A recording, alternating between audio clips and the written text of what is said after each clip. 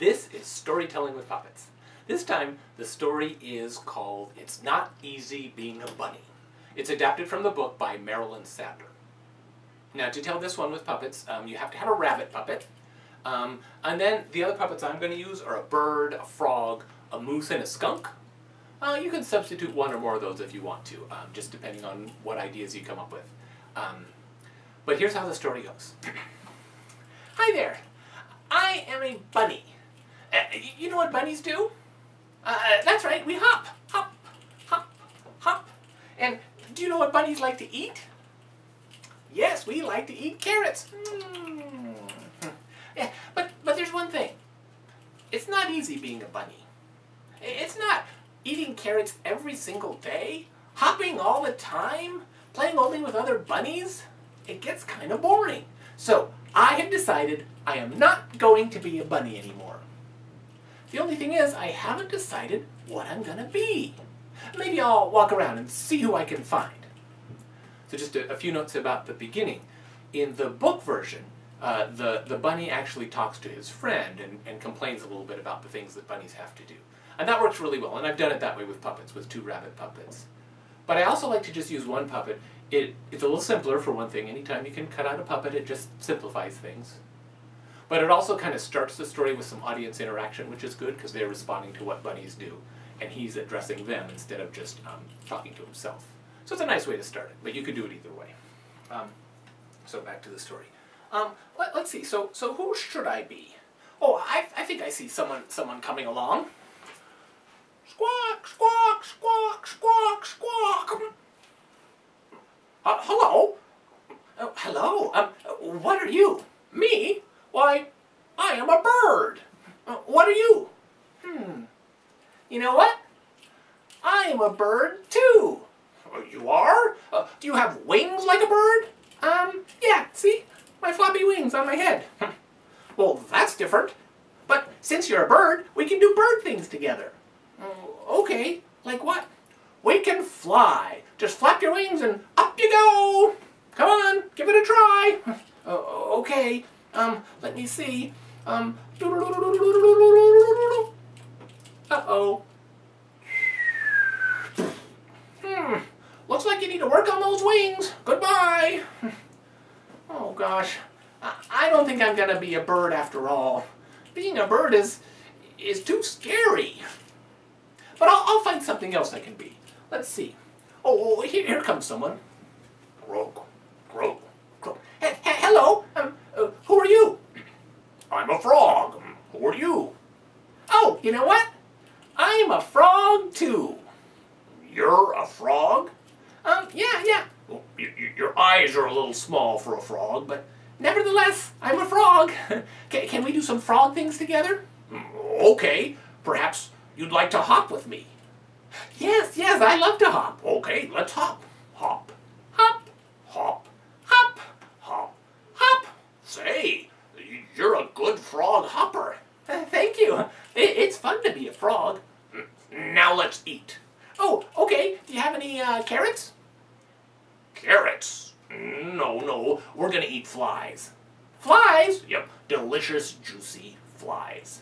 Flies? Yep. Are you ready to find some? No. I decided I'm not a frog after all. Oh, all right, then I'll go search for another one. I'm not going to be a frog. Being a frog is disgusting. I mean, they eat flies. But there must be something else I can put. So you get the pattern of the story. He meets another animal each time, and the other animal shows them something that animal does, and he's not going to like it. So there's a pattern that's really easy for the kids to follow, but there's also the surprise of what the next animal is going to be. So I wonder who else I'll find. Hello there. Oh, hi. What are you? Me?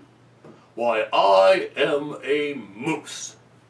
And because you have one animal after the other meeting the bunny, each one of them has to have a pretty distinct voice, I think. It's not that hard to make them, they don't have to be very extreme, but just different enough from each other to establish that they're a different kind of personality than the last animal we saw. You're a moose? Well, you know what? I I'm a moose too. You are?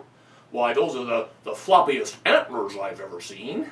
I know, but nevertheless, I am a moose. Can we do some moose things? I suppose we can. Here, let's climb to the top of a hill.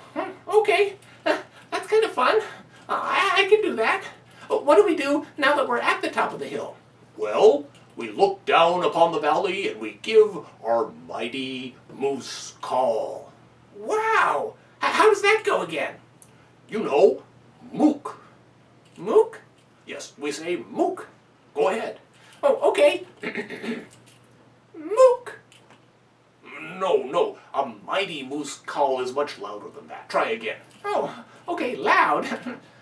Mook. No, that's not it. Here, listen close. Get close and listen to mine. Oh, okay.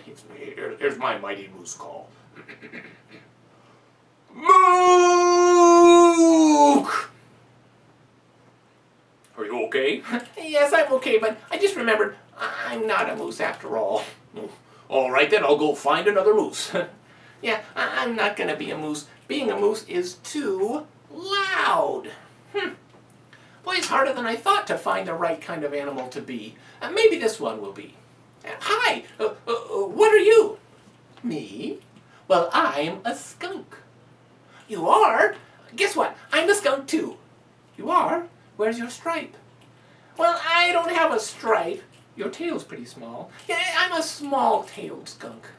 Well, if you say so, would you like to do some skunk things with me? Yes. What do we skunks like to do again? We like to smell. We do smell. Oh, that's great. I love to smell. I love to smell flowers. I love to smell raindrops. I love to smell... Are you okay there, skunk?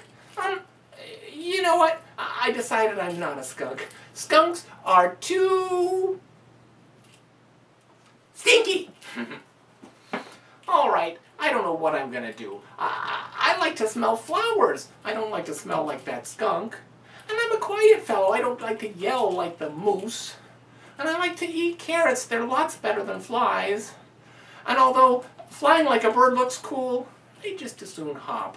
Hey! I just decided what I'm going to be. It may not be easy, but I'm going to be a bunny. And that's the end of It's Not Easy Being a Bunny by Marilyn Sadler. And there's one way that you can tell it with puppets.